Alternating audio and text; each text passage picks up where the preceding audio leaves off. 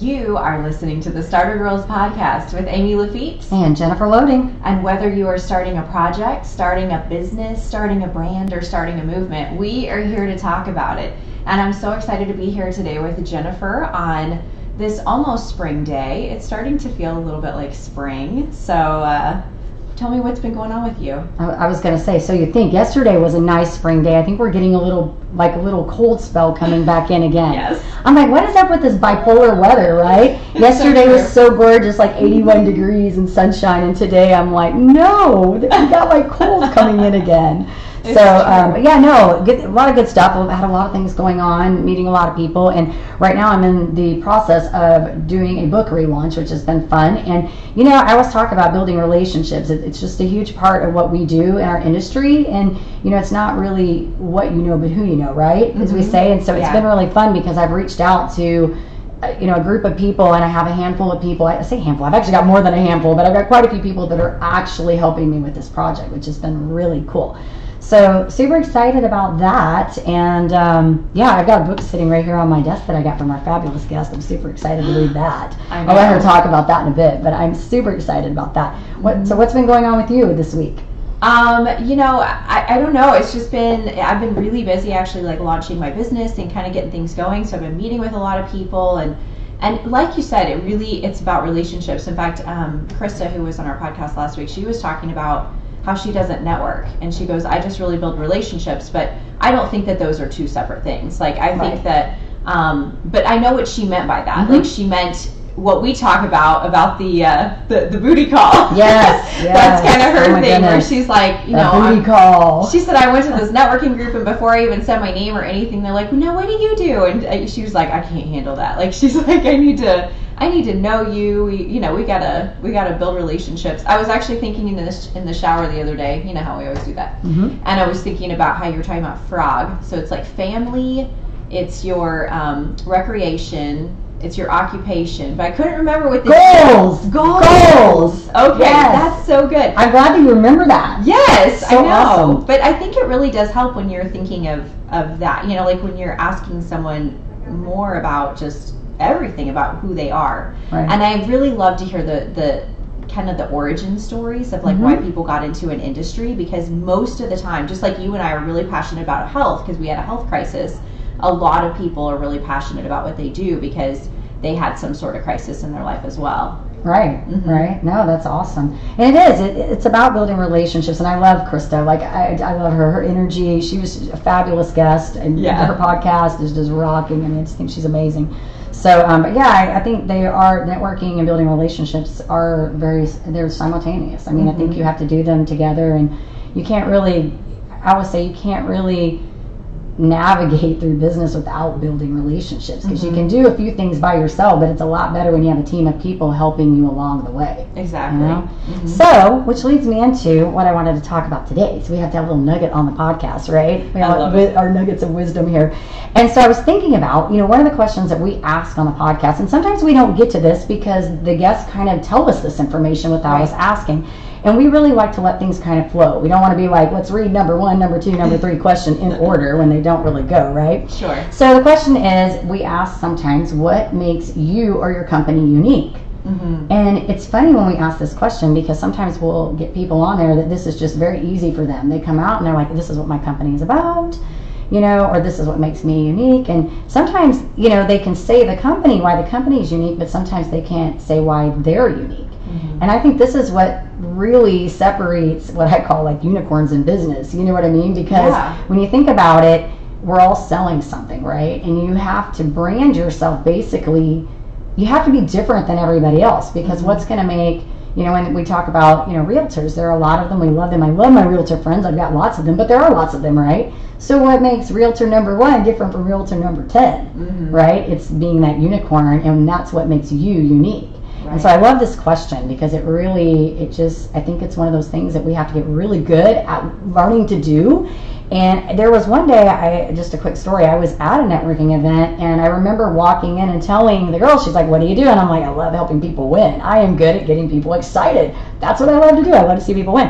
And this girl came up to me afterwards and she said, I noticed that when she asked you what you do, you were like, I do this, I'm good at this. And I'm like, yeah, because I believe it. Right. So it's those things we tell ourselves over and over. And after a while, you kind of just start saying, yeah, I'm good at this, right? And people like following people that are confident in what they're doing, right? Of course. So I thought what we could do around this question that would be really fun is, what are our top 3 words that describe us? Absolutely. And I'm going to let you go first. As I knew you would. Yes. We don't break the rules here. I know. We have to take turns talking because Yes. we both like to talk. We do. That's why this podcast goes well. Yes, exactly. So, yeah, I would say my first, it goes with my strength finders too. It's actually my number 1 quality in my strength finders is maximizer. Being able to turn lemons into lemonade. And that's always it's been funny because even in the space of networking, I don't necessarily have to go meet a ton of people. I'll meet 10 people and really maximize every single one of those relationships. So I've learned over time that's been a really good gift for me because I don't even necessarily have to know as many people to make things happen. My second one is what I've been told my whole life is I'm really good at winning people over. I don't even know what a word is for that. And I feel weird even explaining it because it's one of those like God-given gifts, honestly. Like if I had to like create like a training course on this, I couldn't. Like I don't know how I do it. I don't know what it is. Yeah, like maybe we could. We're gonna give you a title for this. It's gonna be Amy's own title. Yes, exactly. But no, it's been really amazing. Like just meeting, like every time I meet somebody, I think I find like lots of different things that we can talk about and lots of different talking points. And you know, I think also with my background, I've always done a lot of different things, so I have a lot of fun things where I can relate to somebody. So I think that's part of it. But there's something else even like when I was just a little girl. So I don't know what that is, but we do need to come up with like a word. We need to come up with something for that. And then I think my last one is like I've always been in the space of artistry in some sort of way, whether I was, a jazz singer, or I was, involved in like painting, and I always had some sort of art side to me, and having that like artistic creative spirit, I feel like it kind of flows through everything I do, and it gives me that extra little tint of something that, like you said, it makes you who you are. I remember actually one time you went to a networking group and this guy goes, well, I know tons of people that are health coaches or whatever, and he's like, what's unique about you? And you're like, because you do get me, like right. You get me. And it's I didn't quite say it like that, but that was it. I was like, you're not going to get me if you get somebody else. It's true. Yeah. That was good. So I always loved that. I thought you were going to tell that story, actually, because I thought that was such a cute story. That was a fun story. And I haven't forgotten it. I don't think that guy has forgotten me either. Like, I see him every once in a while, and he's always like, So, yeah. No, and I love that. And I'm thinking, when you were talking about the, winning people over, I'm like, I always tell people when I talk about you, I'm like, Amy's one of those people that, like, you can never stay mad at her. Like, you can get upset, but like, you're over in 5 minutes because she's like always so happy. And it's like hard to ever be angry with her, like ever. Like ever. And so, no, I think that's an awesome quality. I really do think that is a great quality that you have, because you are like the sunshine. Yes. Like you come into the room and it's like, here she comes. If you're in a bad mood, you will be in a great mood before she's done with you. That's so nice. It's good to know we don't really like stay mad at each other. We really No, I honestly don't ever have time to be mad at anybody for any period of time. You don't, I know. I'm like, I'm over. We do well together. Yeah, I'm over in like 10 minutes. So, okay, so my 3 that I picked, and these will be no surprise to you. I put my number 1 would be visionary. Yes. Because I love thinking big picture, and I always feel like there is a plan. There's always a second plan, or a second or a third plan. There's always a pivot that can be made that will take you in a different direction. And I will tell you something funny about this. You know how we used to have to do word problems in school? Okay, so when I was a kid, like I have this picture, I can still visualize this sitting at the counter table doing homework for like hours trying to figure out like one word problem. And my mom would come in the room and be like, do you want help? And I'm like, no, I'm gonna figure it out. Like there's another plan, I'm gonna figure it out. So I am able to see, and that's what I think is good when I help people, is help them to see past their limitations. I can look and say, you're focusing on this small thing. What's the big picture? What do we need to be doing to get you where you need to be? And so that'd be my number 1. My number 2 is I'm a doer. I would like to say the word hustler. I move. I don't sit around for very long. And I think if there's something that needs to be done, we're going to get it done. Like I'm not going to talk about it for 10 hours. We're doing. And then my last one I put down is disciplined.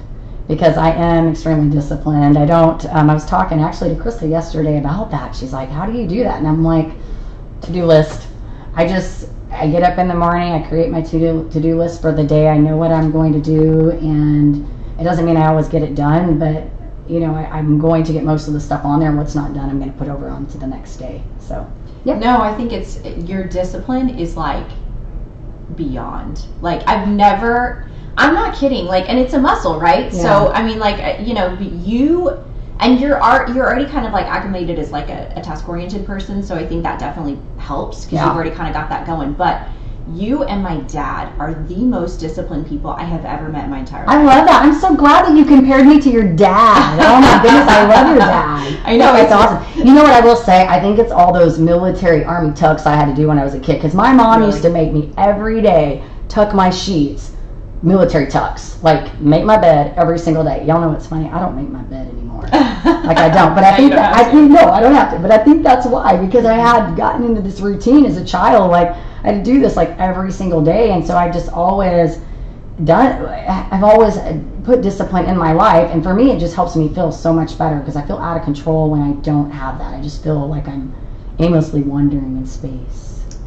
Yeah, that's so good. Yeah. We don't want so this is fun. I love it. We're going to keep doing these little nuggets because I think it's good, and then our people get to kind of know like a little bit more about us, right? I agree. I think so it's important. I'm super excited. We have an awesome guest here today. She's amazing, and I met her through our fabulous Tiffany Forsberg, which I love her too. Amazing. Yes. And so she's got all these incredible people that she is like putting into my space, and I'm so excited. But this gal, I'm super excited to bring on today, and I'm actually going to read some of her bio because it's so good. I was going to like try to, you know, like sum this up a little bit, but I think her bio is really good. So Brianna Ruelas is a Dallas-based strategy consultant for performing artists. She's a singer-songwriter and the author to Performing Artist Pathway. Navigate the highs and lows on your music journey. She's also the creator to the Performing Artist Pathway online course. All right, and get this. Brianna has fronted her own rock band, and she experienced the reality television craze in its early days as a top 100 finalist on American Idol Season 4. Wow. Super excited. So she's kind of a little bit famous, right? Super excited. Yes. All right, Brianna's expertise and background as a singer-songwriter, vocal and performance coach, and restaurant owner has led her to mentor and consult indie artists and bands to help them create a solid foundation for their music business. She's passionate, about encouraging others on their journey and aligning them with the business strategies for their music careers. So we want to welcome Brianna Ruelas to the show. We're super excited to have her here. Yay! Welcome. Welcome. I'm so excited to be here. Absolutely. Thank you for having me. I know, it's so fun. Well, and one of the things we like to do at the very beginning is we have like 3 just rapid fire questions so people kind of get a feel for you already. So our first question is, are you a morning or are you a night person? Oh, I'm a morning person. We like it. You're an artist and you're a morning person? I'm like she's a unicorn. I am. See? Yeah, I'm Unicorn. super organized, strategic, and disciplined. Yeah, I'm like this really strange creative. Yeah. I'm so intrigued. I've been around creatives forever and I've never met one that's I told you the day I was on the Zoom with her, she's like, I know. I love it. So are you a cat or a dog person? Dog. Definitely a dog. Do you have dogs? I have a dog, yes. It's a big old black lab. And her name is Fia, short for Fiammetta, which is Italian for little fire. I love that. Yeah, I like it. I actually grew up with cats, but I'm pretty allergic. So I was done. I mean, I think I had like 10 cats growing up. Yeah. Something crazy. Yeah. No, especially if you're allergic. I mean, it's hard to be a fan. I do like cool cats because there's a difference. Sometimes cats are like kind of snotty, but then there's cool cats that are like really neat. But I have a cool cat. I'm still. If you weren't allergic, I'd show you a cool cat. I got a few of them. I had a cool cat. His name was Ellington, and I had him when I was at UNT, and he would actually go to the jazz parties. I like that name. I was going to say, that's a cool name. I know, I like the name. And that would be just like, is that a Duke Ellington reference? Sure. You need it. Yeah, you don't want to tell her ask her all her doggies' names. Oh yeah, I've got too many. No, but they all have cool names. I know. No, my favorite story about him though is one time I couldn't go because I was sick, but he went anyway. And then later on, people were talking about the party, and they're like, "Well, you were there, right? Because Ellington was there." How'd the cat get there? Because it was like next door. Oh. It was like, yeah, we all lived like within a block of each other. Going to the party. I love it. He wouldn't even come in. I'm like, hang out with me, and no, he wanted to go hang out at the jazz party. That is so funny. That's so funny. I digress. So what's your favorite food? Sushi. Sushi. I love sushi. I was debating between pasta and sushi, but I really like sushi. I could eat sushi every single day. Me too. Oh, that sounds good. I could too. Mm-hmm. I love it. So, well, tell everybody just a little bit about you, your family, your background, how you got into your multiple careers, kind of how everything blossomed. We would love to know. Yeah, of course. So, been performing and singing my entire life from the time I was very, very young to, most recently just do pop-up events or pop-up singing opportunities. I don't perform as much nowadays because I'm really focused in on mentoring artists and really focused in on the consulting side for the music business. But went to Pepperdine. I did musical theater my whole life. Went to Pepperdine, was a musical theater major. After graduating, I did commercial and radio voiceovers in Los Angeles for quite some time, which was really nice. And I realized, though, very shortly after that music and singing was my first passion.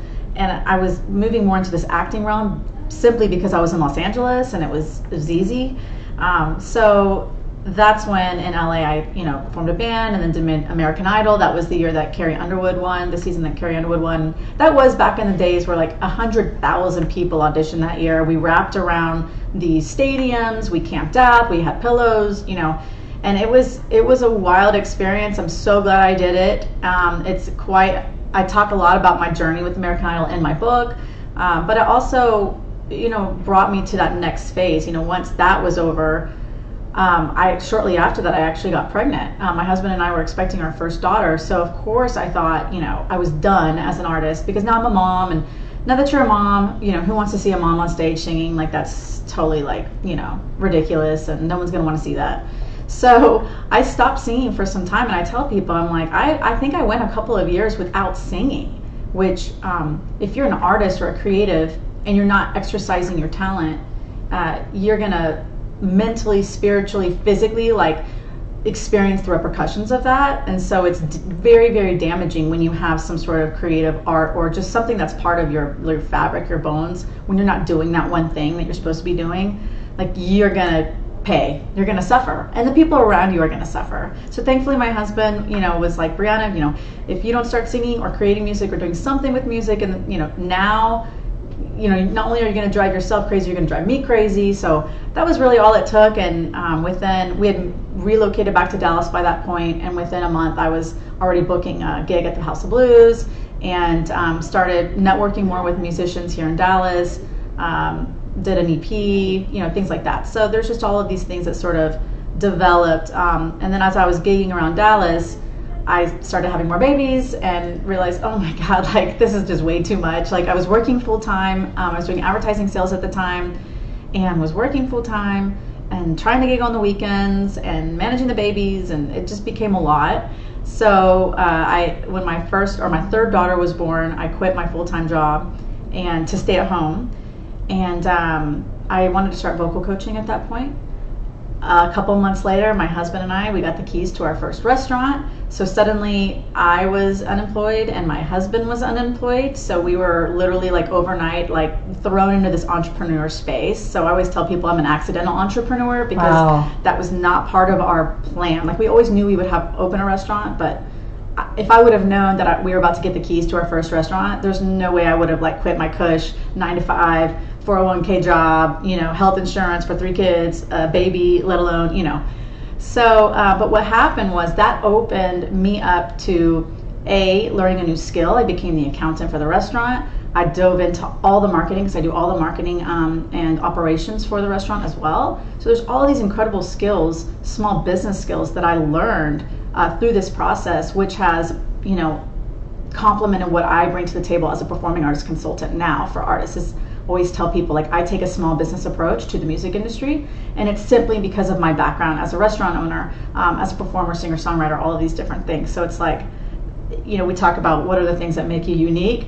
My collective experience in all of these little, having my hands in all these different pots, I bring a really unique perspective to the music industry, arena. So that's a big, long answer to your question. But that's my background. That is awesome. And that's exactly what I was thinking when she was saying all of that stuff. She's had to basically jump in and wear many hats. And the ability or the fact that she's worn all those hats gives you kind of an advantage when you're working with these artists. So that's why I'm thinking she's talking about being, disciplined and structured and all of that good stuff. And I tell you, first time I talked to her, I was like, yeah, she's like on this. Like this is not like just, random all over. Her conversations are very deliberate, and what she's doing is very deliberate, and that's why you're excelling at what you're doing. I love it. I want to jump into and ask you a question a little bit about your childhood, because I think this is always fun. Because, Krista said something really good when she was on our podcast. She says your strengths and your talents find you. And I often talk about this because for me, I'm creative, and what is so weird is, when I went to school, I studied accounting in college because my mom had an accounting company. My parents have always been entrepreneurs, so I always understood the entrepreneur mindset. But being in accounting, you do a lot of scaling. You do a lot of critical thinking, but it's left, right, right?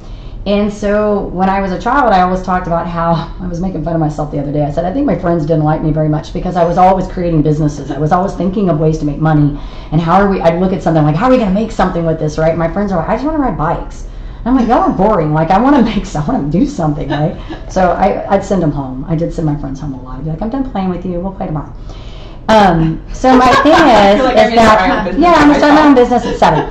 So then, I go to school to be an accountant, right? And then I decided I don't really like this. And so I studied some marketing, but never really pursued that. And then I jumped into network marketing thinking that would be kind of a creative outlet for me. And I never really looked at it as a creative outlet because I love the industry, but they still kind of tell you pretty much, they give you the marketing, they tell you how to do everything. And so what's interesting is when I exited out of that, then I started getting to be creative again. And it was like, here I've spent 30 years like putting that up in a box, and it's been hidden. And then all of a sudden you bring it back out and you're excited and on fire and you feel free. And so my question to you is because you've been able to kind of do this creativity. So when you were a kid, did you know, like, were you just singing from like day one and you just knew, hey, this is my passion, this is what I'm doing, I'm excited about this? How did this all come about? Absolutely. That was me. I knew that I was a singer, and I knew that I loved it. I was passionate about it. Back in that time, because I'm a little older, nowadays I feel like there's like music schools on every corner. Back then, if you were musical or had musical talent, the route was musical theater. It wasn't like go form a band or, I wish, and I love musical theater, but by the time I was 21 and graduating from Pepperdine with a musical theater major, I was burnt out. Like I don't think I've done a musical theater show since I graduated. Like I was done. Send me off my own way. But I knew that it was my passion. I actually thought I was going to be on Broadway. I thought that New York was my route. That was going to be my path. I knew it'd be LA or New York, and I fell in love with Malibu. I mean, who wouldn't? Yeah. I am a water person, so the beach was like really, I think, instrumental for me too. It's so healing, and there's just so many things I love about Southern California. But yeah, I mean, music has always been a huge part of who I am in my life, and I also, I also learned early on that that's how I can get some positive attention was through my talent, because I was pretty extraordinary for a young girl, right? And I stood out. That being said, I learned the hard way in college that when people aren't showering you with praises about how incredible your voice is, and I was wrapping my self-worth in my talent. Gotcha. And so it took me, and I talk about that in my book as well. It's like really beware of that, because you're going to get to a point as an adult or a young adult, wherever that might be, where your mom's not like with you every second telling you how amazing you are, or whatever that might be, or you may not be getting the roles because now you're in a larger arena and you're not the one talented person who's going to get the lead every show. So I learned in my late teens, early 20s that I have to really define who I am, centered in my heart as a being, as a person, outside of music, outside of talent, of my talent. And once I really saw that, I could, again, love yourself and appreciate yourself and have the confidence, even if I wasn't doing music. Like, I know who I am. I got this. So yeah. And I was always very hungry as a kid too. So very driven. My family, we didn't have a lot of money growing up. So I always said to myself, I'm never going to allow money to get in the way of me not going to grab something, right? So I've always had this mentality of, yeah, I don't care what it costs. So I'm going to make it happen. Like, so, I love it. yeah, what you were saying earlier, how you're a doer, you get stuff done. Like that's what I always tell people. I'm like, if you want to get something done, like, come hang out with me. Yeah. We're going to get it done. You and I could be good friends. I know, right? Could be good Be friends. very dangerous. People call me when they want things done because they know I'm going to get something done. I love that. You know, and I love that you said you didn't let money be the obstacle. If there's something that can be done, because there's another plan. There's always another way, right? Yes. I always think there's another way. You just got to get resourcul. You have to figure it out. Got to start thinking, you know. And I always tell people, like, even for me, and I don't know if you're like this, but for me, even when I'm frustrated, at the end of the day, when I go to bed and I wake up the next morning, there will be another idea. Something's coming, and I will think of something else. And so if you can go with that mindset, that's how you get things done, because you're always thinking there's another way to pivot. Yeah, Like, because money is only one resource. Exactly. There's so many other resources. People are really the big resource. It's not the money. So I completely agree. Well, and this will tailor right into what you were just talking about. So when you're going after like a goal or a project, what is your experience, your thought process, your schedule? Like, what does that look like for you? So I'm a big believer in brain dumps. I do anytime that I'm sorting through either my priorities for the quarter or the year or whatever that might be, I always first stop to like get a piece of paper out. I got all my colors, I have my highlighters, I like colors, so all my markers, white piece of paper, and then I literally will set the timer for about 10 minutes and I'll just dump everything that's on the brain, like projects, even like personal stuff, like maybe I need to stop yelling at my kids so much, or whatever that, mindfulness or meditation, or, just these priorities that I need to like be adding or taking away, right? So in addition to what I want to be focused on, it's also, is there trash that needs to be taken out? Are there things that need to go? Right. So I will put it all down there, and then, if it's the trash, I'll put a big red X on it, something like that. So, and then I start really identifying if there's ideas that pop up many times, I'll circle them and lump them together so that I can see, okay, that's definitely a priority. And then you just have to kind of rank it. You have to decide at that point, okay, well, I don't have time to do all that, so I'm going to rank it top 3 for the quarter, and then I'm going to maybe do the next 3. That's going to either, if I accomplish my 3, then I'll move on to that next pod, so to speak, or that becomes something later, because who knows if that other 3 even show up next quarter, whatever that might be. True. Yeah, so the brain dump is really key for me to identify how I'm moving forward, and then from there I create a plan. So that is how I execute everything. And by the way, when I wrote my book, that was my same process for every single chapter. Wow. I love it. I've never heard of doing like take the trash out with the brain dump and actually like write down things you don't want to do anymore. I've heard people talk about brain dumps forever. That's kind of like, I don't know, a revelation. That's you should amazing. try that.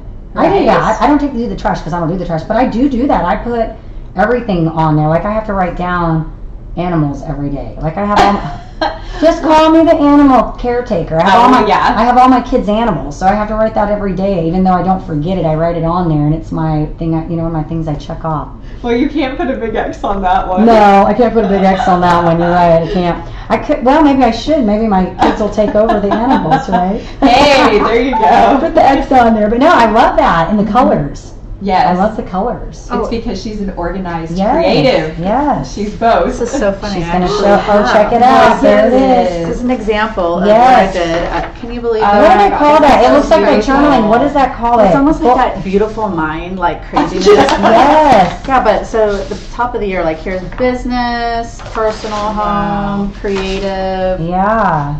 And then from there I kind of like whittle it down to like all this stuff, and then I prioritize. I love this is just nuts, right? I love it. This is very beautiful mind. It is. I like that. I forgot I had that. And it'll allow you to relax once you get that done. You got it all on that paper. You just dumped it. That's right. Good. And then I don't have to. I can sleep.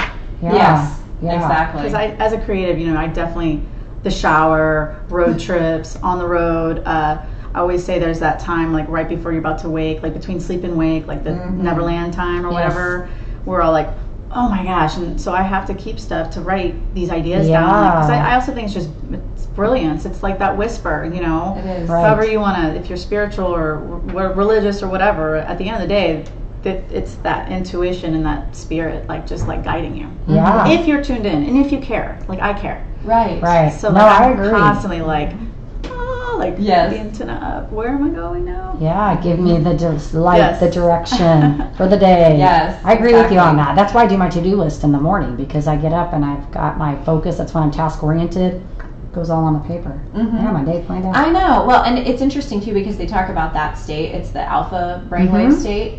And if you're looking at your phone, you don't have it. So Right. like, do you guard your time and energy in such a way where you can try to get more alpha brainwaves in your day? Because it seems like you're very, like you said, you're trying to be tuned into it.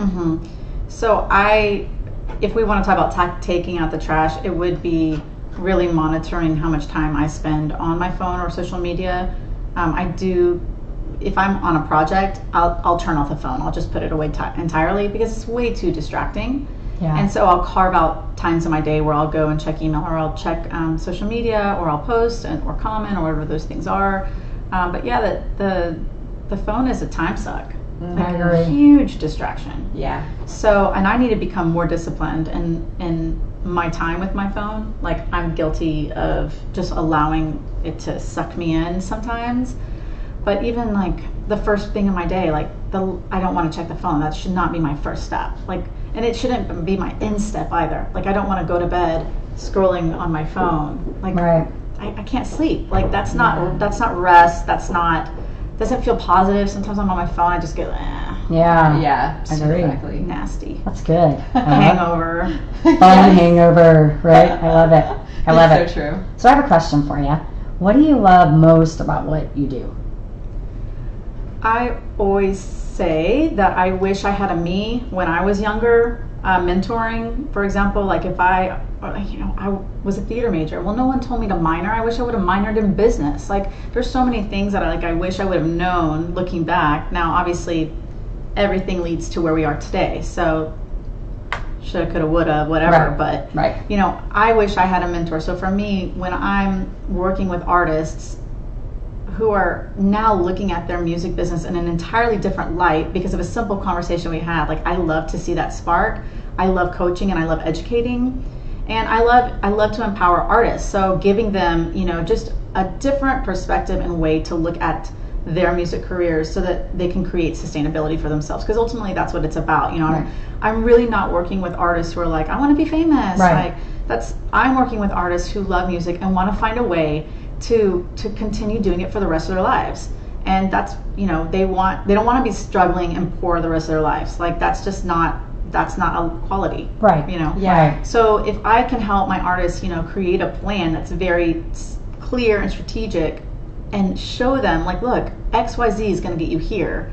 They just typically don't think that way. Yeah. So I can relate to them on the artist point, but then as a strategist and, organizational person, I offer them something really different and unique that they can bring to their business. So I really love working with artists. Absolutely. And I love working with their parents too. I work with a handful of young artists, so I kind of have like two clients, because I have the parent and the young artist. I have a 13-year-old going on 14 and her mom that I've been working with for about a year now. And I adore them. I love them. But to see the parent, the mom, actually like, oh my God, thank you so much. Like, because they're just trying to help their kid. Yeah. So Right. to be able to not only, give this young girl, like strength and vision, and then but to also come along the side of the mom and support. So it really feels like a team. Yeah. And I'm all about team. You sold me. I love it. I'm like listening to her. I'm totally listening. I get it. I love it. It's a really important message, I think, for artists too, because the two roads we get painted are, you're going to make it all the way to the top, or you're going to be a struggling artist. There's no in between. And I remember even when I was like studying jazz, and I was like, well, hello, like if I'm not the thing, then like what am I going to do? And so my big plan was I was going to be a manager at Starbucks because they have health insurance. So that was my whole thing. You're But so now, I know, I had a vision, I had a plan. It wasn't very good. I wish I'd had you as my coach. But now we live in a space where there's a side gig. There's a gig economy. And so, hello, we gig as artists, right? So painting that picture of like, just as you could go into network marketing, or you could be an Uber driver, or you could also take your art and your passion and make it your side gig.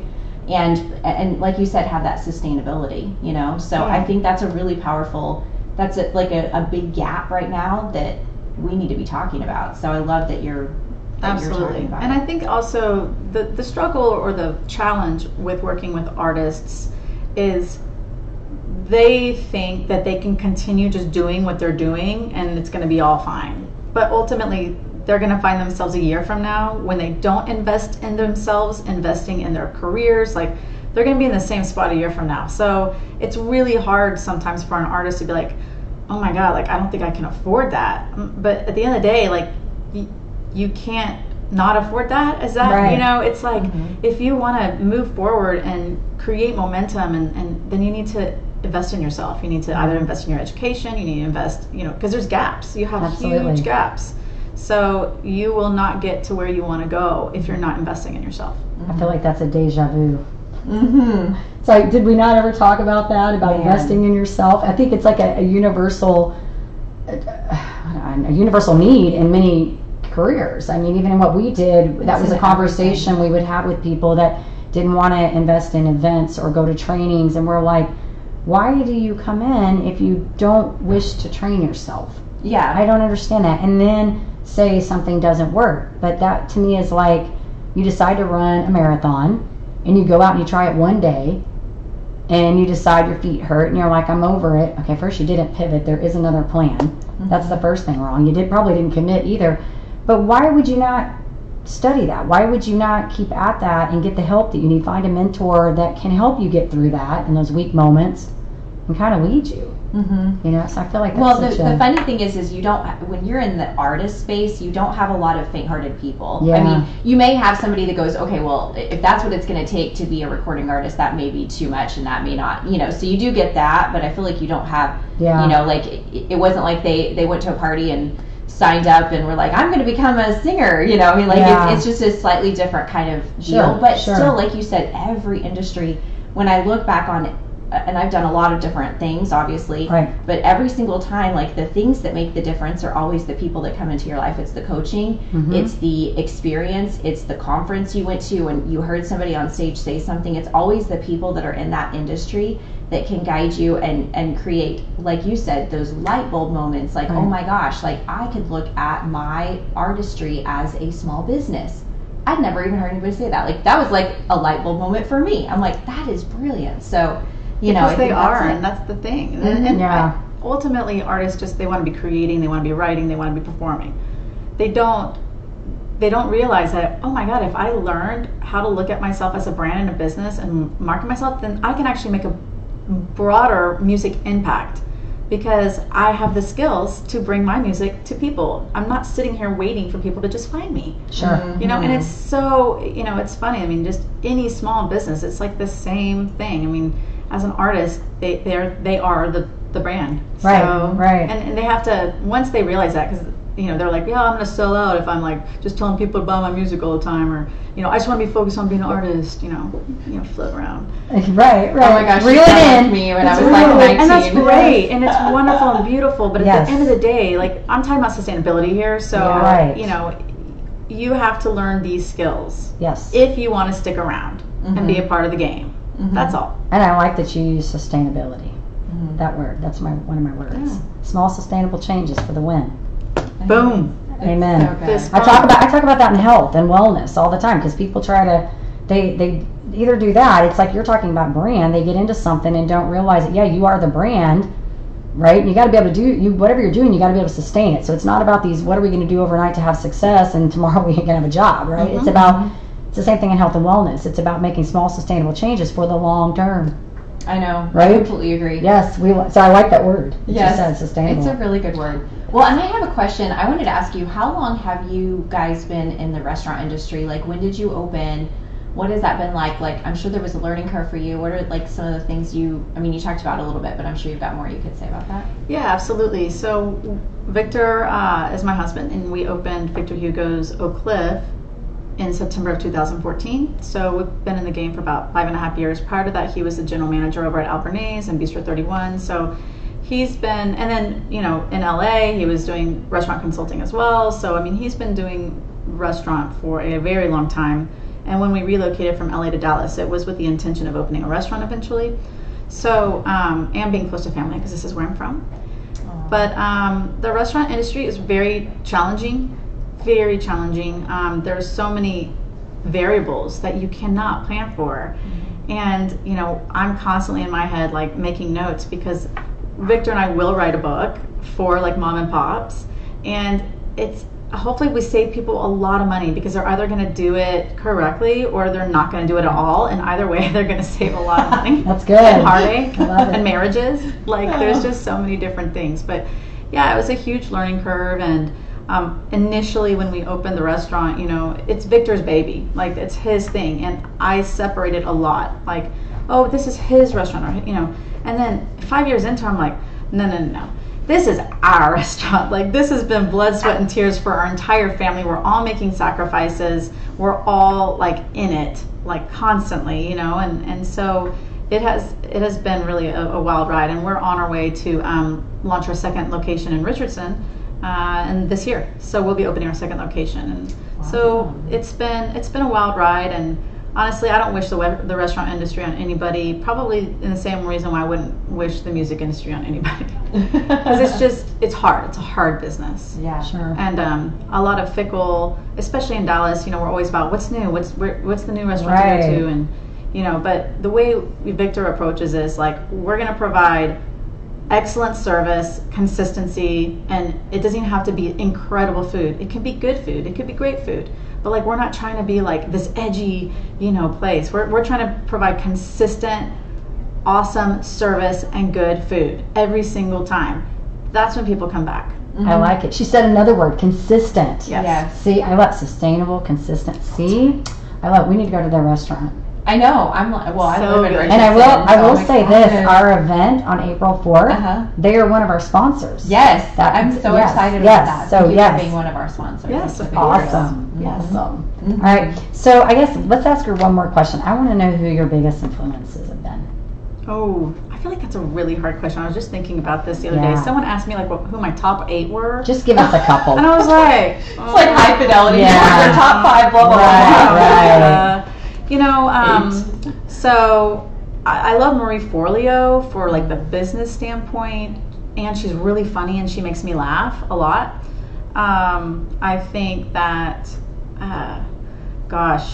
musician-wise, like Pink and Kelly Clarkson. Like, I went to a Pink concert this past year and I stood there. I couldn't even cheer or say anything. I just stood there in awe, like, the entire show. I think my husband was like, "Are you okay?" Because he's never seen me not, like, rush out at a show. But I was just so blown away. And I remember walking away thinking, why is anybody else trying to be in the music industry? Because this is perfection. Like, like, this is, why is anybody even trying? Right. She is good. She is. I always say, like, Pink is like my spirit animal. Yeah. So I definitely have a lot of influences, like, growing up in theater, also, you know, actresses like Meryl Streep, or, you know, even like Annie Lennox. Like, she's like this, she's so really cool. strong woman in music. She's never allowed age to restrict, you know, whether she continues. Her voice as an adult is, like, still just so powerful and incredible. So I always think to myself, like, it doesn't matter how old you are. If you're taking care of your voice, you can be singing until you're 80. Right. You know, and she's an incredible model for that too. So It's awesome. You know what? I have an Annie Lennox album from the 80s. I still own one. is it the Eurythmics one This I think was a soul. Didn't she have a solo album? I want to say it was a from solo. the 80s? Maybe 90s. I don't Maybe know. it was I have 90s. something. Yeah. I have it because I actually have a record player now too, but I do have an LP still from her. That's awesome. You're incredible. All right, do you have anything else you want to ask her? This has been amazing. I know. Well, I mean, I feel like we definitely have to wrap up. I think I do have one question, just because I've heard that you're very involved with, like, charitable causes and things like that. So do you have, like, a favorite charitable cause? I'd say for me, I love the North Dallas Food Bank. There is such a need for, like, just providing, because for the kids, really, because there's so much homelessness that, and you wouldn't even people have homes, there's still a need for these children to have food.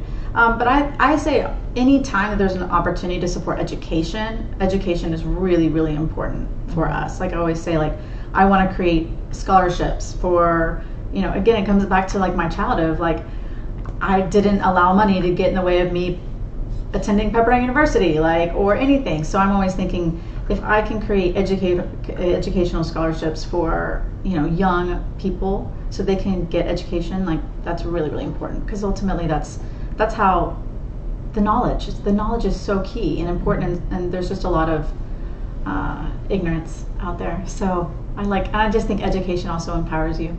Absolutely. I love this. You're awesome. So, Brianna, if our listeners wanted to reach out to you, what is the best way for them to contact you? Awesome. So definitely at BriannaRuelasmusic.com. That's BRIANNA Ruelas, RUELAS as in Sam, music.com. And on socials, Instagram and Facebook is the same. It's at Brianna Ruelas Music. And that's the best way. Yeah. Okay. You'll learn all about my book. You'll learn all about my online course there. And I do consulting and coaching as well. And she has some music on there too. And I have some music. And I have been in your website. I am looking at. I'm getting back in studio this year to do some singles, some original singles. So I'm really excited about that, because again, it's kind of the mom age thing where I'm like, oh, I can't. I'm too old for that. But at the end of the day, it's like I have something to say. Mm-hmm. And so I always say you're never too old, too young, too broke, too tired to really live an that could be a life. Song. Yeah. And Pink is the mom. Pink is a hot, awesome, incredible, powerful mom. That's awesome. Right. This has been incredible. I know. Well, any final thoughts you want to add before I start wrapping it up here? I was just going to say, tell everybody the title of your book and how do they find it. Awesome. So you can find Performing Artist Pathway on Amazon. I'll hold it up for. That's the awesome book, and that was really. And it's a really practical how-to guide at navigating, your music journey. Everything from, audition prep to networking to really battling the blues to handling rejection, which is so, it's so common in the music, film, any sort of industry like that, entertainment industry. Yes, so Performing Artist Pathway can be found on Amazon. Perfect. Wonderful. That's so great. Thank you. All right, well, this has been amazing, and thank you for Brianna for being our awesome guest today. Thank you for having me. So awesome, I love it. Powerful information. We probably could have sat here for a little while longer. Oh yeah, but we do have some more shows we got to get done here today. We're rocking here. So the to-do girl here. Yeah, we're knocking it out. Going to be done today. So, real quick to our listeners, we want to say if you are enjoying our show, be sure that you give us a rating on iTunes and on Facebook, because obviously we cannot do this without you. We appreciate you. And I think it's time to wrap up with our mantra, right? I love it. Let's do a mantra. All right. It's a great day to be brave. You are not getting any younger. You might as well start now. You have the power to change your circumstances any day you decide. Let today be that day. Rise up, be amazing, be you, do you. All right, you guys take care, be safe, and be kind to one another. We will see you next time. Bye-bye.